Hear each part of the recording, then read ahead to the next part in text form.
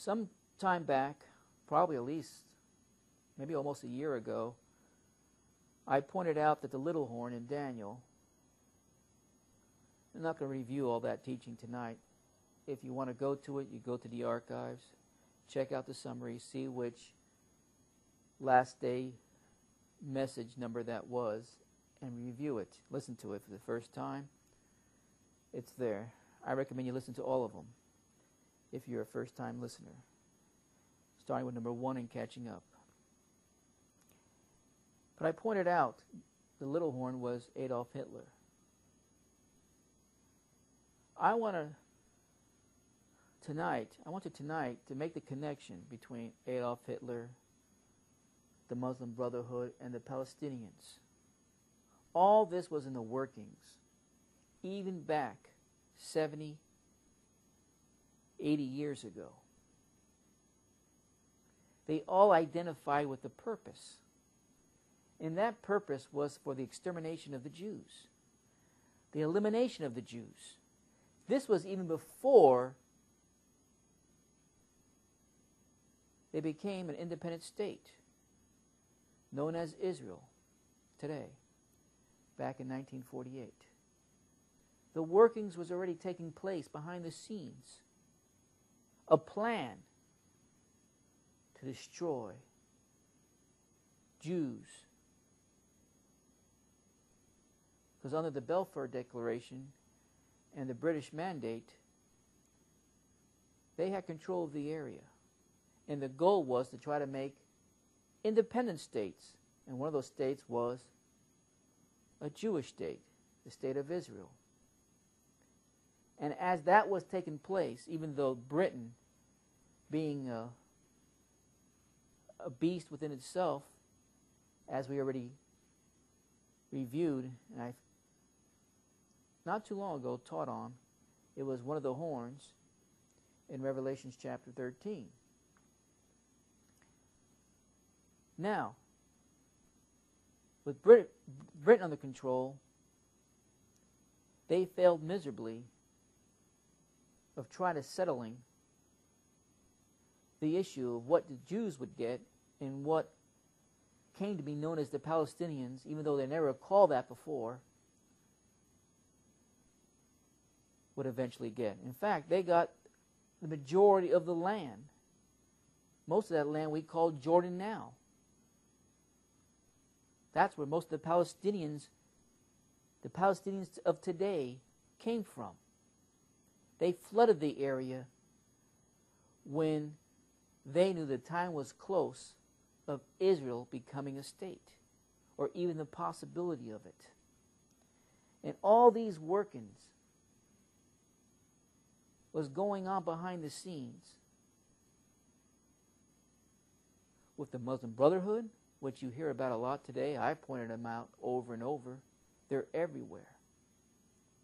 I believe they're the beast's main foot soldier in establishing its empire and kingdom in these last days. Let me just read you something. And maybe this could enlighten you some more of what I already taught in the past. And if you haven't listened to it before, I suggest you go back to it after this program or sometime in the near future so you have a good understanding of what I'm talking about tonight. If this is the first time, don't get discouraged. If you go back to those teachings in the Last Day series, this will all make sense. It will all gel together, and you'll have a better understanding of what I'm saying tonight. The origins of the Islamic Jihad against America, and I want you to listen closely. The origins of the Islamic Jihad against America, Israel, the West, and Jews in general can be traced back to the Muslim Brotherhood. I've been saying that. Of which both Palestinian hero Arafat, which is no longer living, and Osama bin Laden were members, and of which Adolf Hitler was an ally. All this was connected, folks. That's why, to some of you, it seems strange that here out of nowhere, here comes Adolf Hitler. And how does he blend in with Daniel and the beast in Revelation 13? It was all connected. They had the same common goal, to take over the world, or as much as of the world they can take over, and to eliminate Israel, the Jews. It's always been about that. Throughout biblical history, it's always about eliminating God's chosen people. The origin of Islamic jihad against America, Israel, the West, and the Jews in general can be traced back to the Muslim Brotherhood, of which both Palestinian hero Arafat and Osama bin Laden were members, and of which Adolf Hitler was an ally. They all share the goal of the complete and total extermination of Jews. Well, that's a strange coincidence, isn't it? Is it a coincidence? No, it all ties in together once you understand what the Bible says about it, and which I already tried to do in earlier teachings. The Muslim Brotherhood was founded in 1928. Some of this will be review for you, but it's good to listen to it over and over again. The Muslim Brotherhood was founded in 1928 by the Wahhabists. Wahhabism is an extremist form of Islam which envisions an absolute Islamic empire which has no place for Jews or Christians, much less atheists. Wahhabism was responsible for banning all other religions from Saudi Arabia. Its goal is a worldwide empire under Sharia law, which I haven't got to yet, and I will. According to the Pan-Arabic doctrine of the Muslim Brotherhood, the entire Middle East must be completely free of any non-Muslims. Hence, Zionists, or Jewish settlers, must be exterminated. Now, this plan goes back as far as 1928.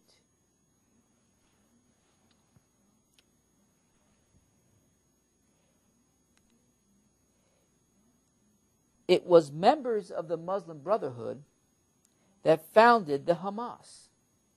And some people don't think they're a terrorist group. They don't know their history. That's for sure.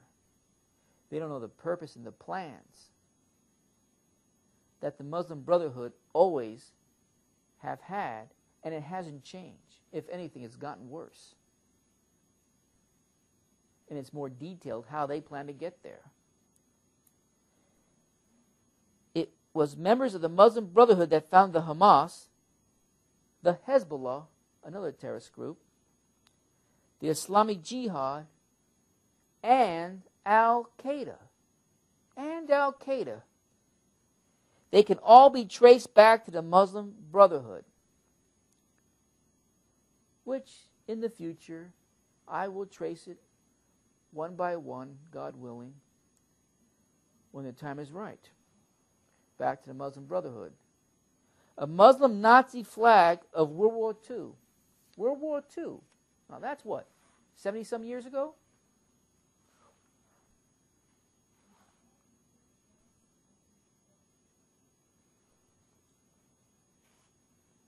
And guess what? They share a common denominator, a common purpose with the Nazis. And back in World War II, they created a flag that identified the Brotherhood, the Wahhabism individuals, or the Wahhabists, with the Nazis, with Adolf Hitler. Put it up. I think they have a picture of it. Put it up. Let me put my other glasses on so I could see it along with you. That's not it. Go to the next one. There you go. What do you see on that picture? It's a black flag in the background. On the left corner of the flag, the left lower corner of the flag, what do you see? A swastika. And of course, the rest of the flag is an arm with a sword. One of the Brotherhood symbols. A symbol that is used often in Islamic terrorist groups. That was just a coincidence? Or once again, signposts were laid down for us to see when the time was right, the connection. I don't think it's an accident, folks, and I don't think it's any coincidence. Now come back to me. That goes back to World War II. We know who the Wahhabists,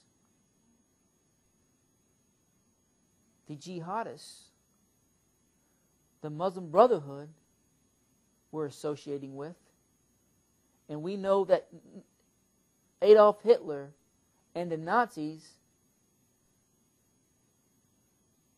had the support of the Muslim Brotherhood, had the secret support of Saudi Arabia, had the support of all Muslims who want the extermination of the Jews, and Adolf Hitler supported their beliefs and plans and how they would go about that extermination. That's why I'm trying to drive you home. That's why there's no doubt that Adolf Hitler was a little horn. There's too many connections. There's too many affiliations. There's too many associations with these groups that are all connected to the beast in one way or the other. One of the most influential leaders of the Muslim Brotherhood was Amin al-Husseini. Al-Husseini traveled to Germany to World War II to forge an alliance with Hitler and spend time at his side. You never hear this information. You don't read this in the history books. Even the best historians that have written about World War II and everything that went down in that period leave all this information out. Why? Don't you think it's important? Don't you think it's relevant to today's times of understanding what's happened the last 70 to 80 years? As we come to a close of biblical history, in a sense, to rejoice that because we, as trusting and faithing Christians in Christ, see the time is at its end. The clock is ticking. The sand is almost through the hourglass. And it's not going to flip over to buy us additional time. I'm not one that believes that. Al-Husseini traveled to Germany in World War II to forge an alliance with Hitler and spend time at his side. The Muslim Brotherhood and the Nazi Party of Germany shared the common goal of exterminating Jews. With the help of Hitler, several anti-Jewish movements were formed in the Middle East. Muslim Brotherhood member Abdul Gamal Nasser, who would later become president of Egypt, founded a socialist party called Young Egypt, modeled after what? The Nazi Party. The Nazis' party. The slogan of Young Egypt was the same as Hitler's. The same as Hitler's. One and the same, folks. One folk, this is what it is. One folk, one party, one leader. One folk, one party, one leader. Nazi hate literature such as Mein Kampf and supposed conspiracy theories about Zionists, such as the Protocols of the Wise Elders of Zion, became bestsellers. Bestsellers where? In Arab countries. Another strange coincidence, I guess. Mein Kampf and the conspiracy theories about Zionists. Bestsellers in the Arab countries. In some countries, it became part of the school curriculum. According to such literature, Jews secretly ruled the world. Put a picture up. That first picture up. Not the second one with the flag, the first one. There in that picture, you'll see Al-Husseini, there in the left in the black, as he's giving the salute, as he's checking out the Muslim SS troops. I'm not making this stuff up. Not only there's written documents and history that proves everything I'm reading to you tonight, there's also many pictures, lost in archives, many pictures of all these events taking place, of all these associations, affiliations, even of Al-Husseini with some SS troop commanders. There you see some right there in the picture as he's saluting, as he's marching down the causeway with SS troops on either side, with SS troop officers a little further in the back. It's clear as day. I could show you many pictures like this. Time doesn't allow me to. Now, there is also a flag that was inspired by the Nazis. Put it up. It's the next picture. I hope it's the next picture. No, next picture after that. There you go. Now, that's a black flag. Obviously, you see a white circle, which, by the way, if you've been following the teaching, I'll get back to it next year, of the moon god in a kind of a artistic swastika. Now, who was this Nazi-inspired flag created for? I'm going to tell you. Keep it on the picture until I tell you to take it off. This is the flag of the Nazi-inspired Syrian, that's right, Syrian, National Socialist Party, from which Syrian anti-Western and anti-Jewish sentiment first arose, folks.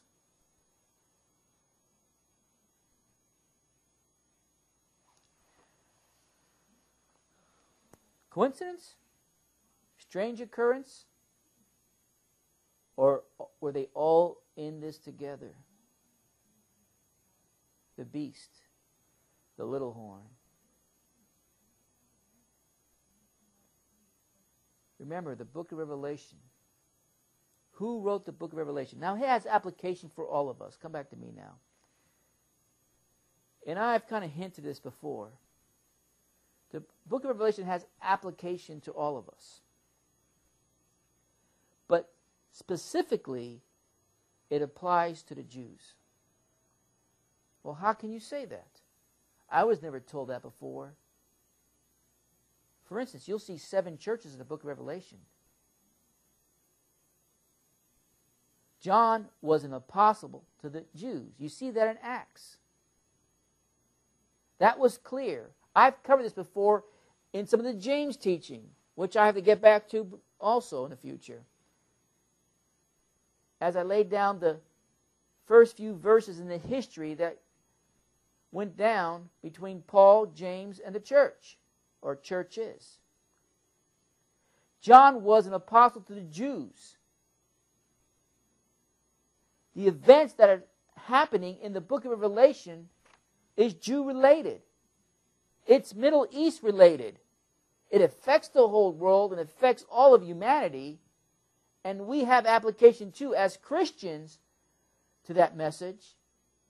But specifically, it's to the Jews. And I know I'm going to irritate some, but let them try to disprove that. That's why Paul has his 7 churches, and these 7 churches are the churches to the Jews. Probably synagogues that turn into churches. But Paul had his 7 churches that he wrote to the Gentiles. There's a difference. And you'll never completely, and I'll get back to all this in the future, but you'll never know the full application, what is going down in Scripture, until you have that separation. Once again, there's application for everyone, so don't twist my words. But there's more detailed, specific application to the Jews in the book of Revelation, as in the book of Daniel, and Zechariah, and others, and Isaiah, and Ezekiel. I have to get back to that.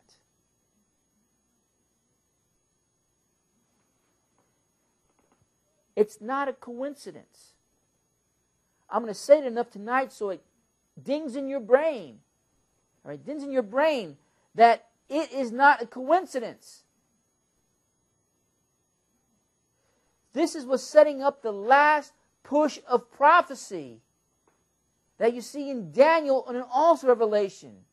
And these groups, nations, had a common denominator that would come and go in some cases, like Hitler, but still some of the prophecies yet to be fulfilled. It's in the process of being fulfilled concerning the beast and its last days.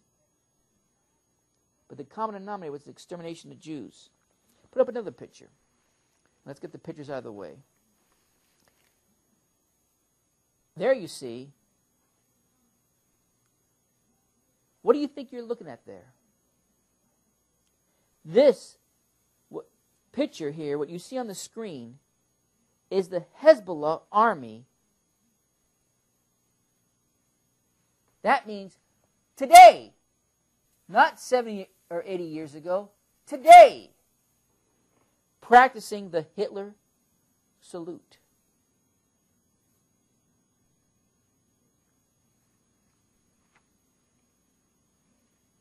Practicing the Hitler salute.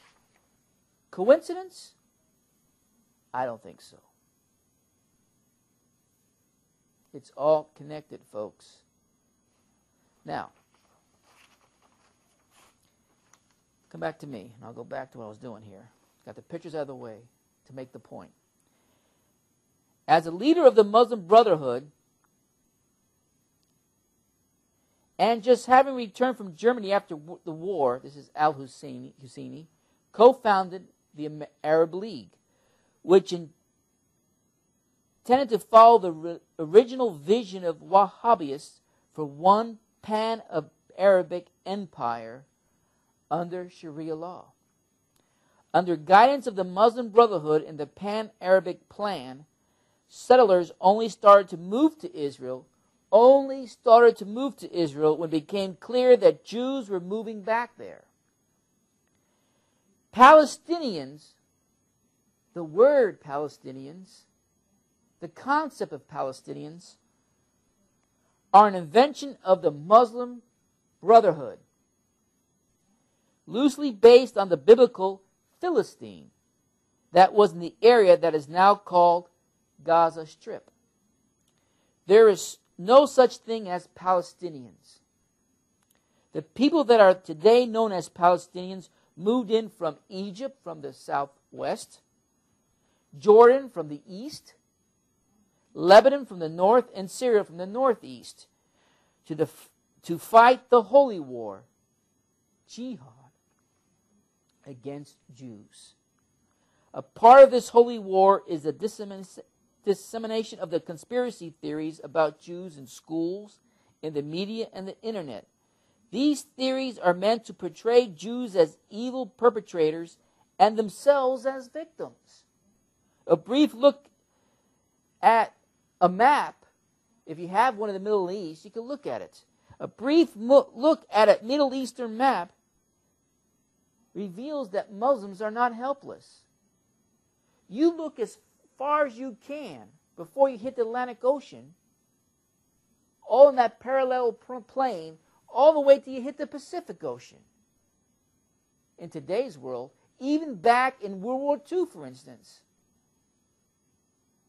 it was controlled by the Arab world.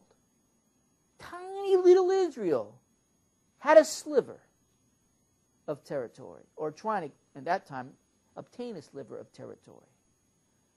But the Arab world didn't want no part of that and would not accept that, and did everything they could to exterminate the Jews from achieving that. They were partners and in total agreement with Hitler and his plan. They are not helpless and victimized, as generally believed. That's the media working you over, folks. From all ends. It's the furthest thing from the truth. Just think how rich Arab countries are because of the lust for oil. They can bail out, prop up, build up, or whatever way you want to say it, all these poor nations of the Arab world, where there probably would be very little suffering taking place. But that's not what they're about. That's not what their goal is. They want the rest of the gullible world to think that Israel is oppressing them. And anybody in the West that supports Israel is oppressing them, keeping them down, not allowing them to succeed. It's a lie. It's always been a lie, and it's never changed. It's part of the plan. Let's continue, because I'm going to run out of time. Palestinian leader Yasser Arafat was a member of the Muslim Brotherhood. Did you know that? He was a member of the Muslim Brotherhood. Their goal was not to have a Palestinian state. That was a lie also, but to destroy Jews wherever they are. Hence, Husseini, as president of the Arab League, commanded, quote, "I declare holy war, my Muslim brothers. Murder the Jews," end of quote. Contrary to the misinformed public opinions, it is not the goal of the Hamas Palestinians to have a Palestinian nation. They have been given dozens of chances to have their own nation. But they want to destroy Israel. That's their goal. People keep asking, why is this conflict going on for so long? Why can't any of the mediators help? Why is no solution found? The answer is that the Muslim Brotherhood does not want any solution than Hitler's final solution. These people are therefore not only the enemy of Israel and America, but also the enemy of all non-extremist Muslims. The wars against Israel are not declared by single nations. They were declared by the Arab League, by pan-Arabic Islamofascism. Lebanon's wars against Israel, Egypt's wars against Israel, Syria's wars against Israel, Jordan's wars against Israel, all orchestrated by the Arab League, the Wahhabists of the Muslim Brotherhood. By the way, Lebanon was a multi-religious. Now, you could hardly find a Christian there now, but they were a multi-religious, democratic, and open society before the Muslim Brotherhood took over. In 1964, the Arab League solidified the existence of a Palestinian people by founding the Marxist Palestinian Liberation Organization, what came to be known as the PLO. The fact that it was founded 15 years after Israel was created reveals the artificial nature of the overall conflict. Its stated goal was the liberation of the Palestinian people through armed struggle. In 1987, the Muslim Brotherhood founded Hamas, another terrorist organization. from the Hamas charter. Just like Hitler and the Muslim Brotherhood, the Hamas promotes anti-Jewish conspiracy theories to justify their extermination. To justify their extermination. These are the same claims Hitler made about the Jews to justify genocide. These are the same claims that the current Iranian regime is making about Jews.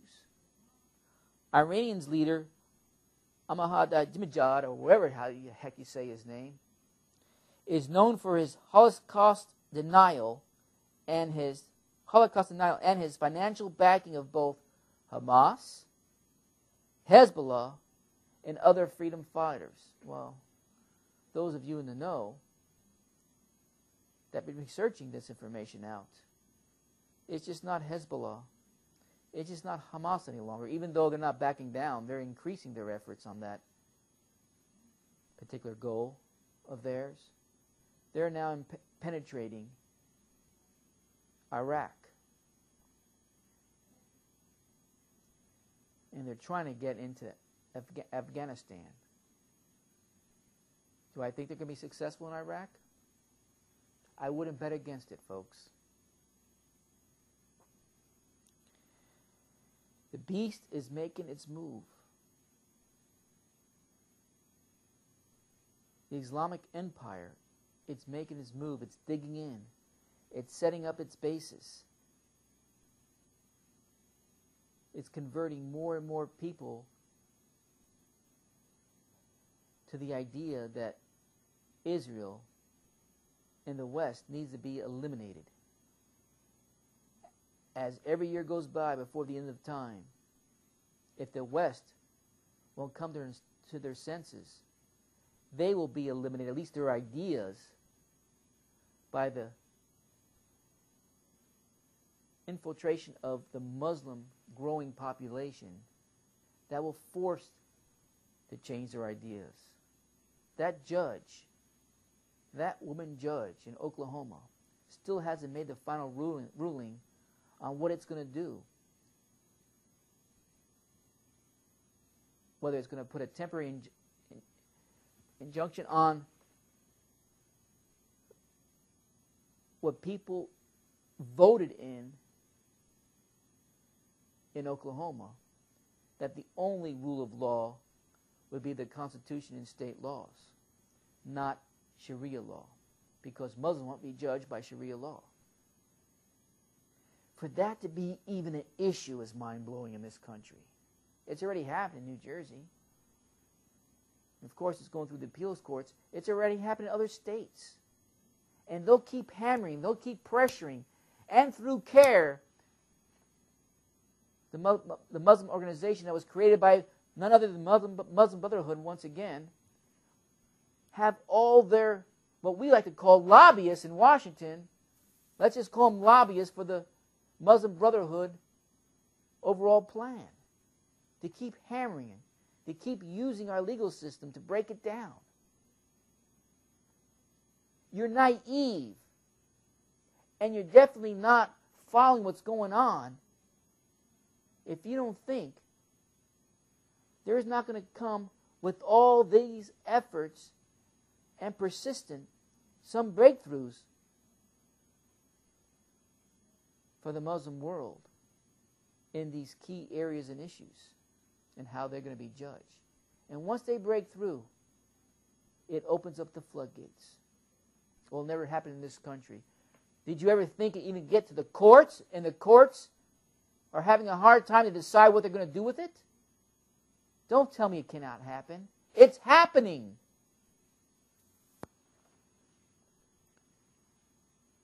Back to this. The Iranian leader is known for his Holocaust denial and his financial backing of both Hamas, Hezbollah, and other freedom fighters. The Hamas echoes Iran's opinions on the Holocaust.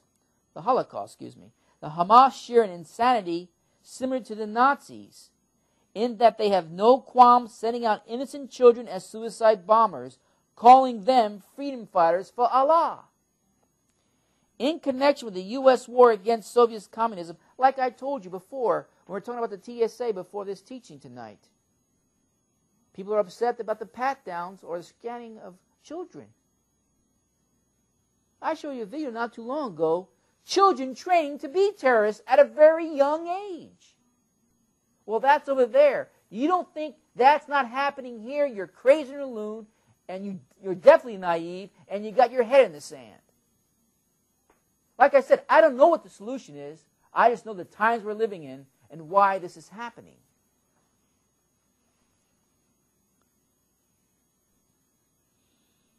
Children as suicide bombers, calling them freedom fighters for Allah.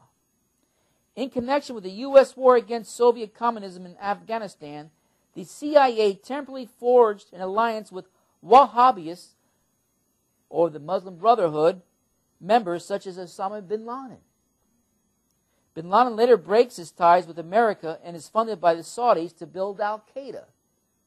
Yet another manifestation of the Muslim Brotherhood, whose goal is to rid the world of democratic Western-style democracies such as America, Europe, and Israel.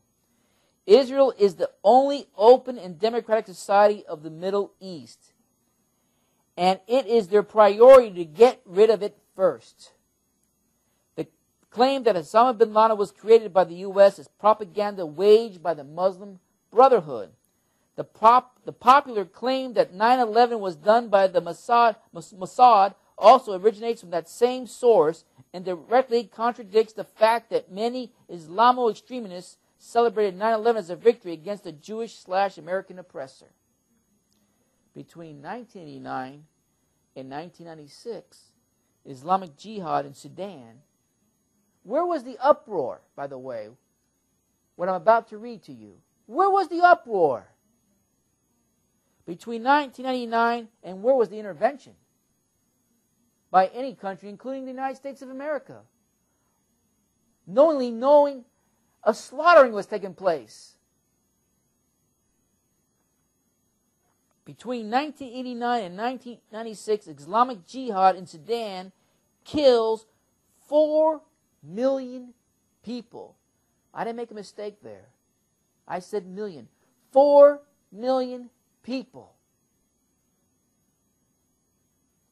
Bin Laden and his Muslim Brotherhood friends al-Sahrawi and al-Bashir masterminded the largest genocide since Hitler's bloodthirsty rampage through Europe. In 1994, yet another offshoot of the Muslim Brotherhood is founded, the Taliban of Afghanistan. That's why I pray for our military personnel every day. They don't know what they've got involved in. They don't know what they're fighting against. They don't know what the enemy is. Oh, yes, they know the enemy as far as a physical presence, where they are and maybe what they represent, but they don't know from a biblical standpoint what it means and what it represents. They're fighting a losing battle. I'm sorry to say, but that's what it is. A losing battle. This battle will only be won if Scripture is correct, and I believe it is, by Christ Himself. By Christ Himself when He comes back and the saints are following. Sorry, I don't care how much of a superpower you think, in a military sense, the United States is. It won't destroy the beast. Only Christ can.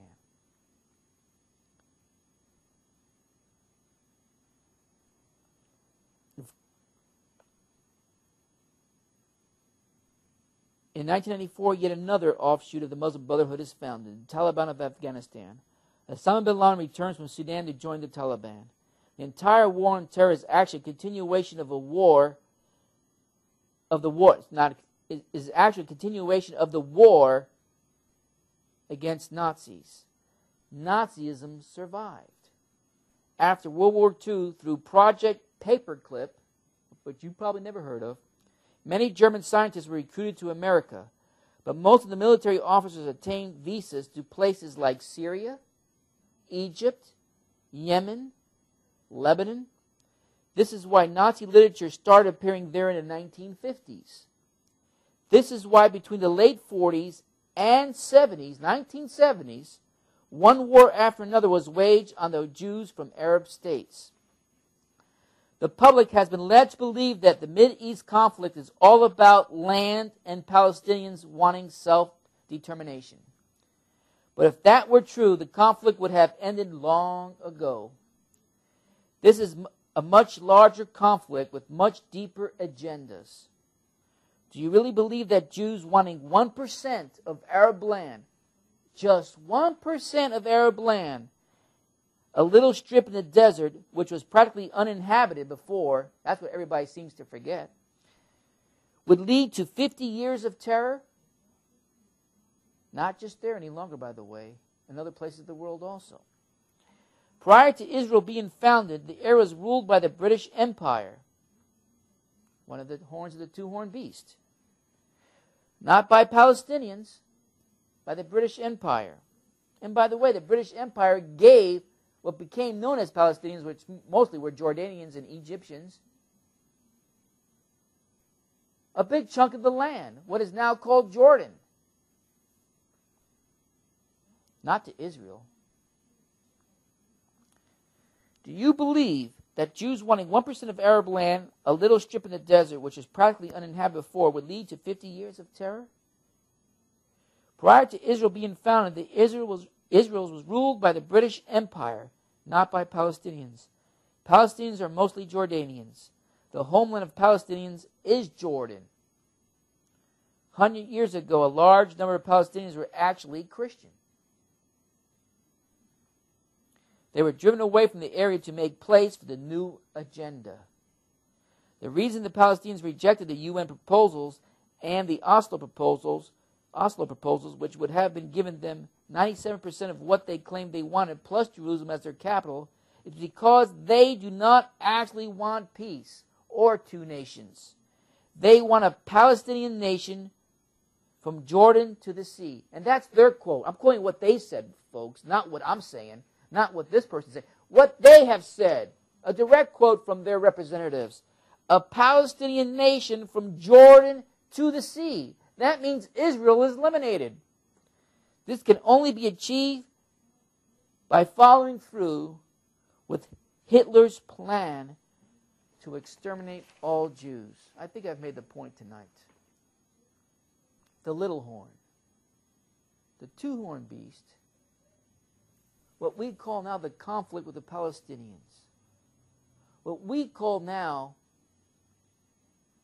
the struggle of the Arab world against Israel in the West is all fabricated, it's all blended together by Satan, who controlled not only Hitler, but also made the connection, because he made the affiliation, the association, have one common denominator with each other. The beast has something in common with the little horn. The little horn has something in common with the beast. They all have the same goal. Specifically, to eliminate Israel, well, even before Israel was a nation, the Jews. Period. Now, Hitler eliminated at least 6 million Jews. And of course, there was other countries, including Russia,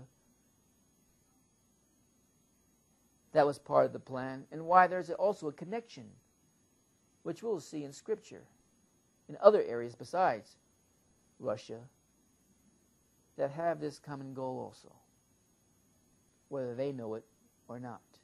And I'll get to that. But hopefully this gives you a better connection why Hitler is an important part of history to understand. He's in the Bible. He's called the little horn in Daniel. He's there. He's there alongside with the developing beast. No longer living, but the idea and dreams of that wicked empire and the beast empire now is still going strong against God's chosen people. But guess what? Christ will have the last word. As I always conclude with messages of this sort, look up. Your redemption is drawn nigh. He's coming back. He's going to take care of business, and He'll bring true peace forevermore. It's in His hands. And as nations struggle with each other to try to take control of this beast, they will fail. But Christ won't. Our trust is not in governments of this world anyway, or nations. It's in Him. And He will see it through and get the job done. If He didn't, then why even believe the Bible? Why even be a Christian? Well, I believe the Bible, and I think you do too.